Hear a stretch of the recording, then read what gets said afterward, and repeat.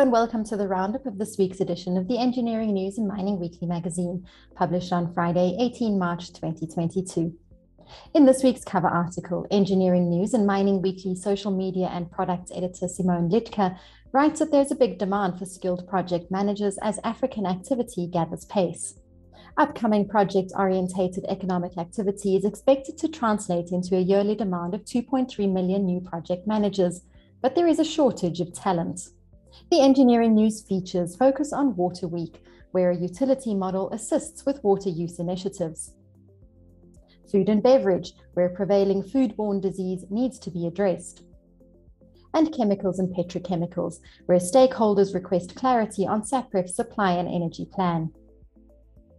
The Mining Weekly features focus on underground mining, where a Brazilian mine benefits from a cooling system installation.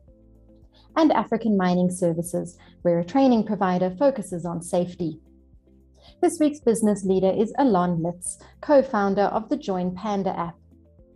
And as this week's cartoon shows, South Africa's decision to abstain in a United Nations vote condemning Russia is shameful. We hope you enjoyed this week's edition of Creamer Media's Engineering News and Mining Weekly, the magazine that offers you news about developments in the real economy. Happy reading and see you next time.